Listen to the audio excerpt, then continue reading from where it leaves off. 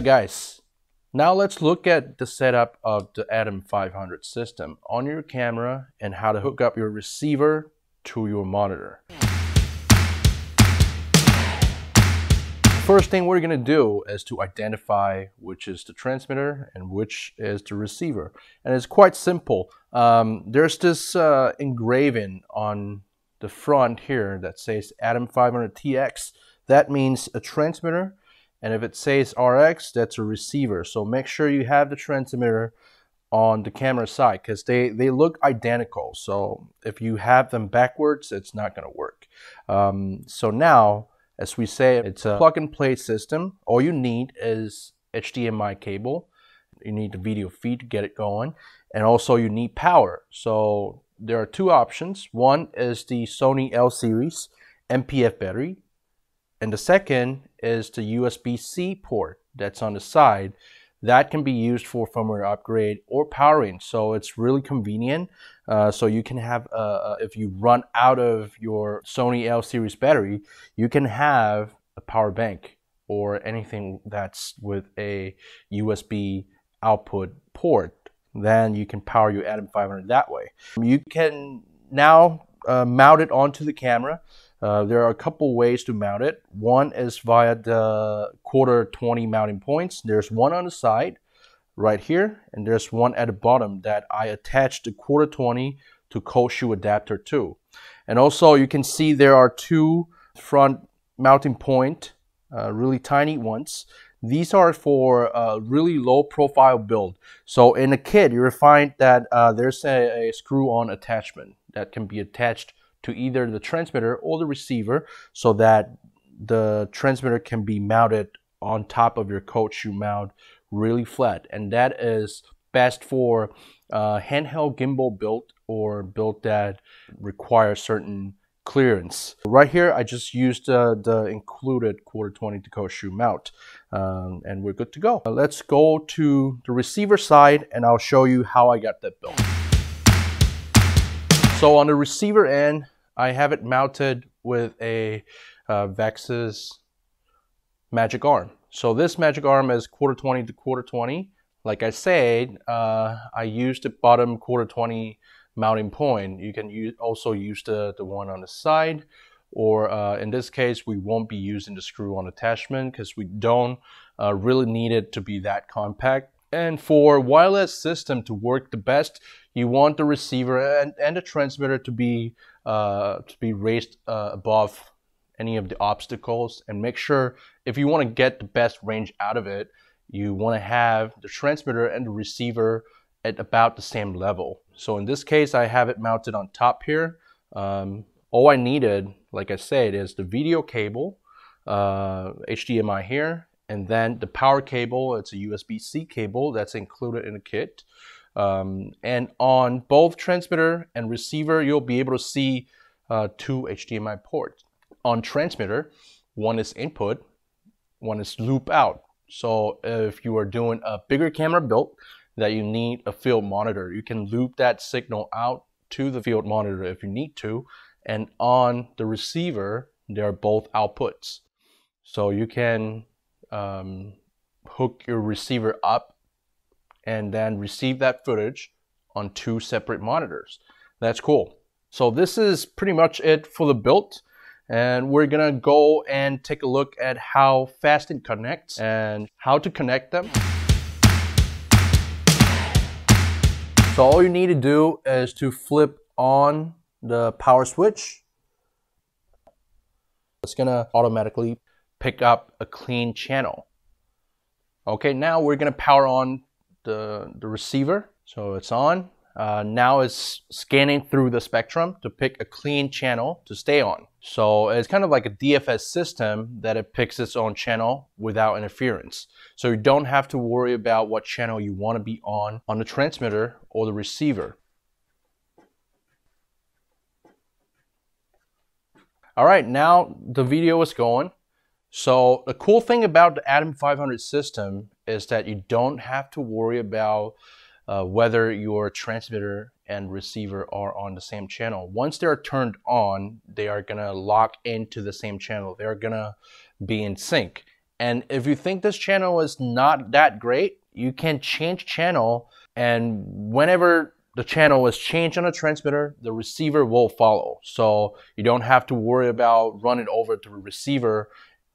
All right, so now you see how plug and play the system is. We're gonna go into the menu items on the transmitter and receiver.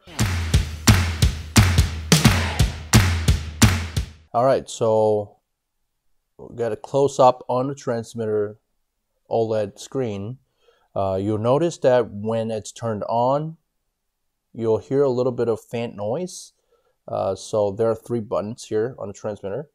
You can hold the left button, and then you'll see the fan option is blinking. Now you can set the fan to high, low, auto, or you can just shut it off if your audio guy is complaining. But in general, we don't get complaints about the fan noise because it's a really good quality heat dissipation fan. So to go into menu item, we'll hold the center button for 5 seconds. In the menu item, you'll first see pairing. That is auto. So whenever the transmitter and receiver are on, it's going to be automatically paired, so you don't have to mess with that.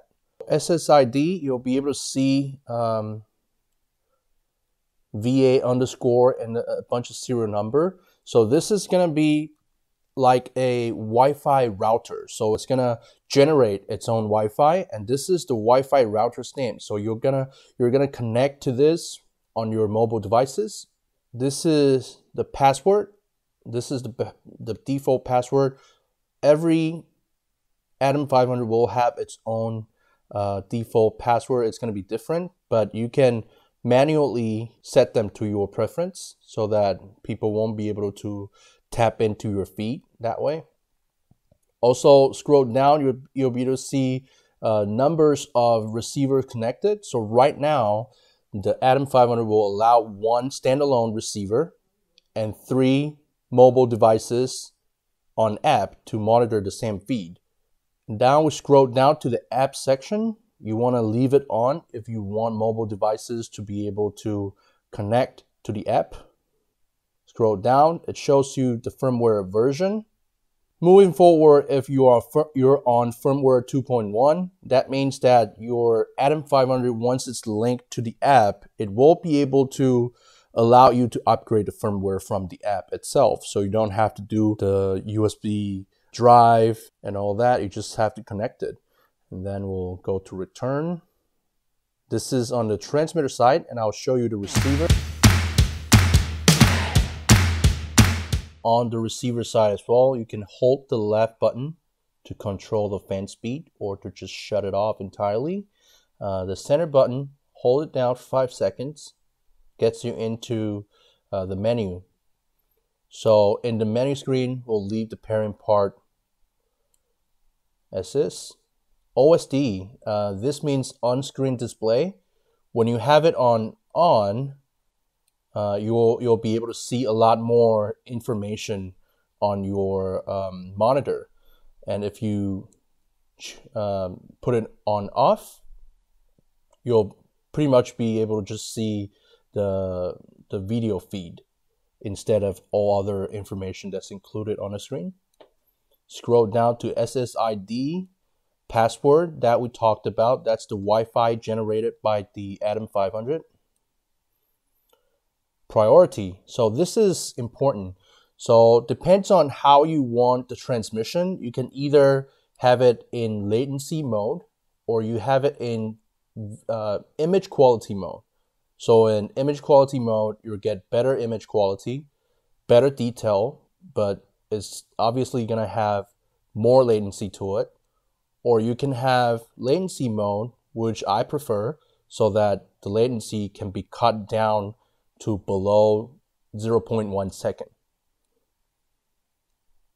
Scroll down, that's the firmware version, and then return. All right, so we're gonna move on to showing you guys how the app connects and how those app functions will be able to help you.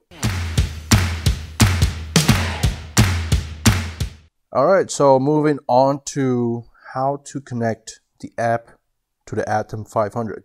So remember, I said that the ATOM 500 generates its own Wi-Fi signal. So you're going to need the Vaxis Vision app. So go to App Store and download it. The Vaxis Vision app is now available on iOS devices. So in App Store, search Vaxis Vision. And for Android devices, you're going to have to wait for a little bit because there are more models in the Android line. And Vaxis is currently getting it figured out. So that'll be available soon. All right, so let's go into the Vaxis Vision app. When you first go in, it's going to prompt you to connect to device. And when you hit that, it's going to just show you VX_, and it's going to ask you to type in the Wi-Fi name. So instead of doing that, that's a lot of work. So what we're going to do is we're going to go back to Wi-Fi setting and just find the VX Wi-Fi.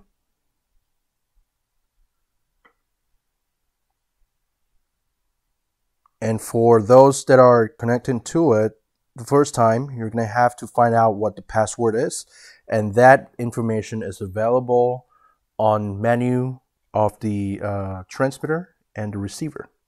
Let's get back into the app. Now it's connected.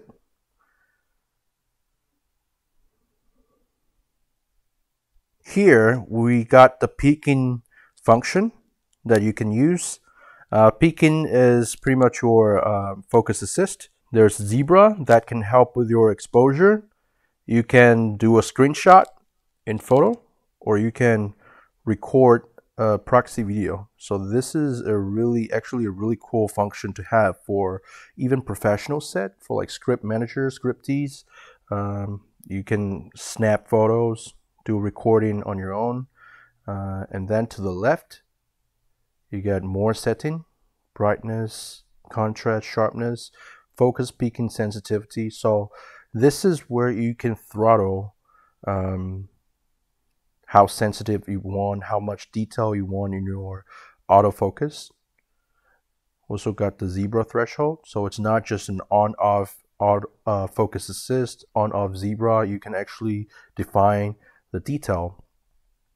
And then on to more settings.